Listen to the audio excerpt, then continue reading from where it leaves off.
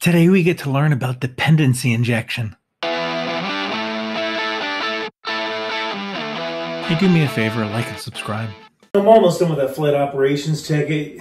You just pass it a concrete aircraft and it configures all the flight operations. Awesome. Not so fast, nerds. Circle back, Jack. What are you doing here? Customer just emailed me and they said that they need to accept a helicopter as well as an airplane into that flight plan software. You're gonna have to change everything. Circle back with me tomorrow when it's done. Hey, don't lose too much sleep on this. I'll help you out with it tomorrow.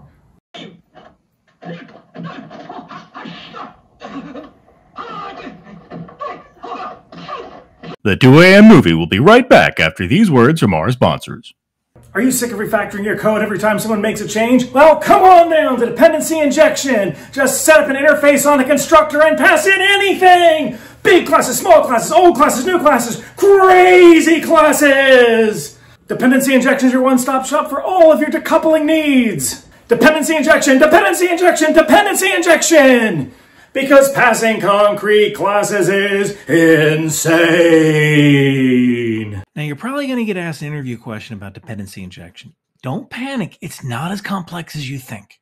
Despite all the big words, all you're really doing is passing interfaces instead of concrete classes. Now there's property injection and there's method injection, but we're going to focus on constructor injection because usually in an interview question, that's the topic they want to know about. So let's see why Posh Ryan was so upset. So Posh Ryan was working on this flight operations class. This flight operations class takes an aircraft class and it performs some flight operations on it, like display the aircraft ID, the type, where it's departing, and where it's going.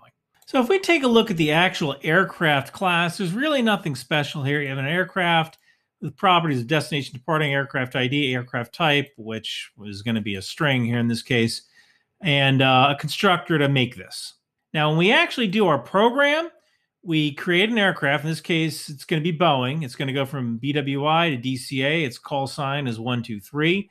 We're going to plug this into flight operations, and then we're going to perform our flight operations. So let's run this and see what happens. Okay, hello world. Aircraft 123, which is an airplane. It's departing DCA. Its destination is BWI. Okay, so everything works. Why do you need to use injection? Let me show you. Let's say you want flight operations to also accept helicopters. You're going to have to create a helicopter class, and we did that. Helicopter, helicopter. And then over in flight operations, now what the heck do you do? I guess you could create another constructor, copy, paste, and then make this helicopter. But because a helicopter isn't an aircraft, now you got to create, copy, paste, and go helicopter, and you got to copy. Whenever you start cutting and pasting all over the place, that's your first sign that maybe you shouldn't be doing what you're doing. So let's see how we can do this with dependency injection. First, we need to create an I aircraft. This is going to be our interface that anything flying is going to derive from. Next, we're going to create two concrete classes. One is fixed wing, which is a regular plane looking plane, and the other is a helicopter. They both inherit from I aircraft. Next thing I'm going to do is I'm going to create a better flight operations class, and under the constructor, I'm going to pass it I aircraft instead of a concrete aircraft.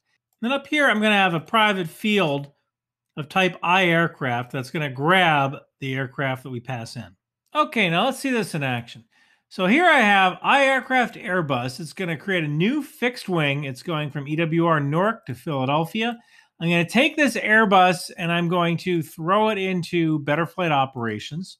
And then I'm going to perform better flight operations on that airplane.